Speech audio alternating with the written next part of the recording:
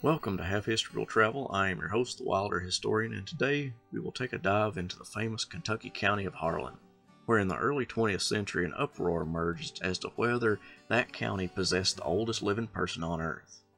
In the fall of 1919, the Kentucky State Fair took place in Louisville, Kentucky.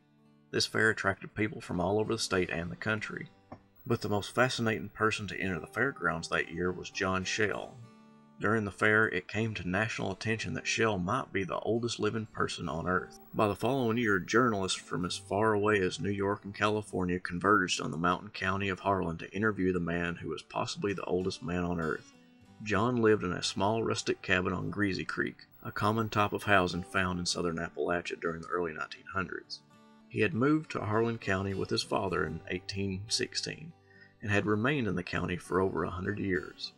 Through the journalist stories, we'll learn that Shell was a gunsmith in his early days, making flintlock rifles, and gaining an impressive reputation for making some of the best. His guns, with his personal mark behind the lock, were highly sought out by collectors of firearms.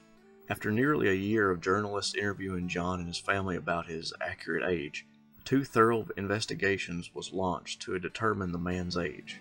Although one investigator is suspect, that investigator was hired by the Chattanooga Medicine Company, whose elixir, Thedford's Black Draught, was supposedly a contributor to Mr. Shell's longevity.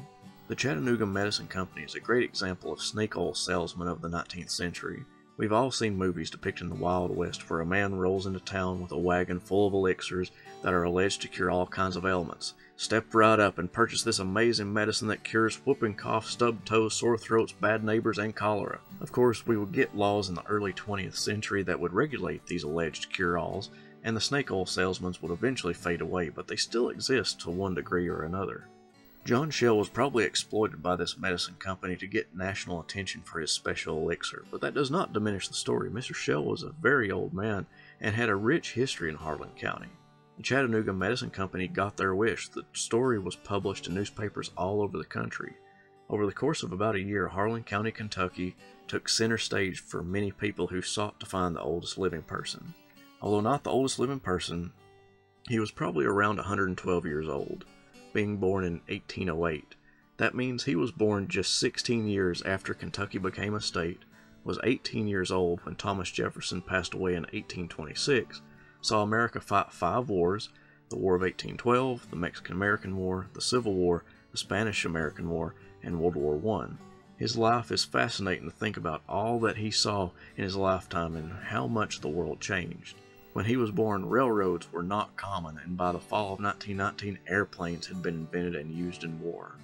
John Shell stands as an interesting character in the enormous history of Harlan, Kentucky. It is sad that the stories coming out of Harlan would not be good-hearted, like finding the oldest living person. But just a few years after the story of Shell was published, Harlan would captivate the nation with its internal wars centered around unionizing coal miners. I hope you learned something fascinating about Harlan County, Kentucky, and the tri-state area at large, so have a great day.